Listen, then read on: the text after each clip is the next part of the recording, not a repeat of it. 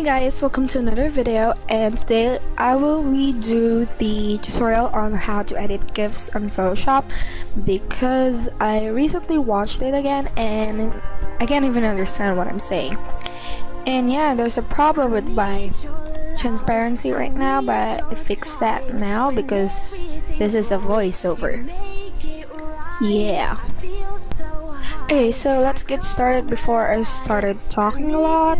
So first you're gonna open your Photoshop and you're gonna go File, Import, Video Frames to Layers, and then as you can see you couldn't see anything, and you're gonna input 2 asterisks, press enter, and then you're gonna choose your GIF file. So basically this is my Selena Gomez GIF folder, which has a lot of GIFs, as you can see. Then this window will appear and you could choose from beginning to end or select range only by holding shift and dragging your cursor, and make sure there's a check to make frame animation and click OK. Go to Windows and put a check on animation, and usually it's down here, but I put mine over there because I find it easier. So you could play it like this, just pressing that play button and stop it with that stop button. So you could add text, PNGs, textures, PNGs, shapes, and stuff like that, but make sure that when you put stuff, it's always at the very top of all the layers. And make sure when you're editing that you're on the first frame, or else you'll just edit that certain frame. But anything you do on frame 1 will happen to any frame, just like this one. As I said, you could also use brushes, but make sure you put a new layer at the very top. And yeah, I'm just putting this text brush, and I'm putting this cloud shaped shape because yeah, and I'm deleting that because it doesn't look really good. As I said earlier, you could also add textures, and in my case I'm just dragging this wing texture. Actually it's my favorite texture, and I'm putting it on lighten, so because it has a black background, and I'm resizing it so that it will fit her back, if that makes sense. Anyways, I'm just fixing that, and I'm erasing those excess part so it will really look like it came from her back. So as I said a while ago, what you do on frame 1 will happen to every other frame, but if you edit frames 2 to whatever frame you got, because I have 13, so whatever I edit from 2 to 13, it won't affect anything else but that certain frame I edited. For example, I edited frame 8, it will only affect frame 8 and the others won't be bothered. Good, just go have fun with it.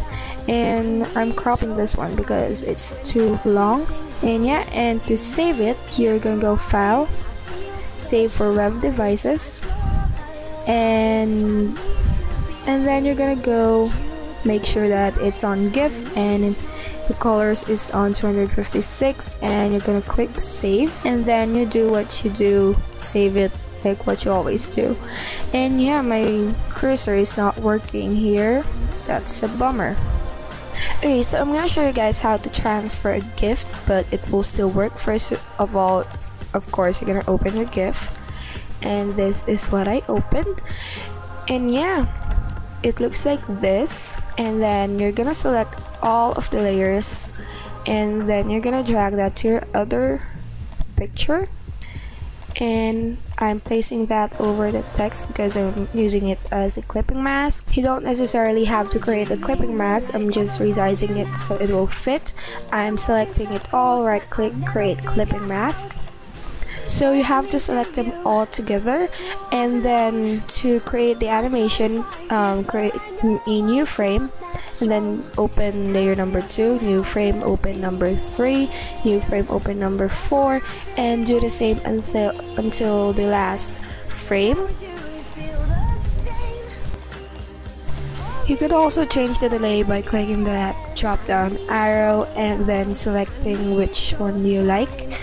And in my case, I'm using 0.1, so it wouldn't be too slow and too fast, like so. And now I'm cropping it again because it's too big, and do the same thing, save for web devices and save it as a GIF file. Okay, so I really hope that this tutorial is so much better than the other one, because I really don't understand what I'm saying in that other video. I just keep talking and talking, and I don't think it even made any sense. And yeah, the GIF files would be available on Tumblr and on DeviantArt if you wanted to. I don't know. I'm gonna put it in both websites. And yeah, be sure to like this video if this helped you, and comment down below like what video do you want to see next, and be sure to subscribe for more videos. So thanks for watching, guys. Bye.